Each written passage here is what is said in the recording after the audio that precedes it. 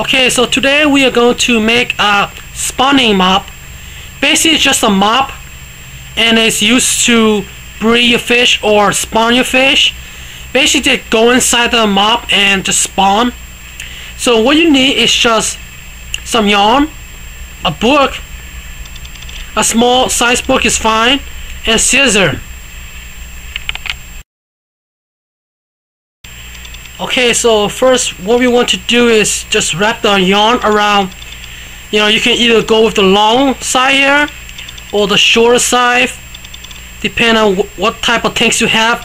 You know, if you have deeper tanks, you might want to go the longer size. But you know, if you have small tanks, just go with the shorter side. So what we do is just wrap it around here a couple times, you know, 20 to 30 times.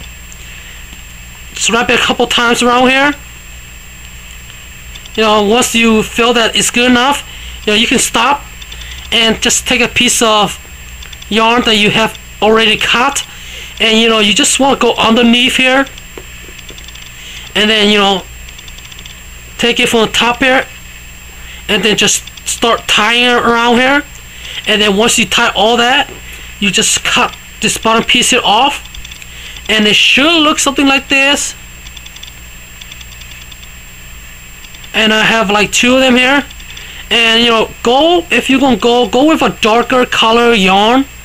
I went with dark green because Java moss is dark green, and it makes them feel much more comfortable than a lighter color yarn. So if you could just go with a dark green or any color that makes the fish feel comfortable.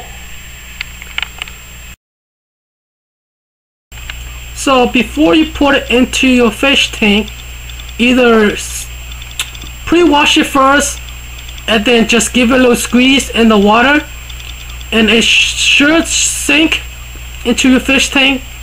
And here I have 3 to 4 of them in here, and this should give the fish a little bit of a security, and they will be spawning in here and giving me a lot of fries.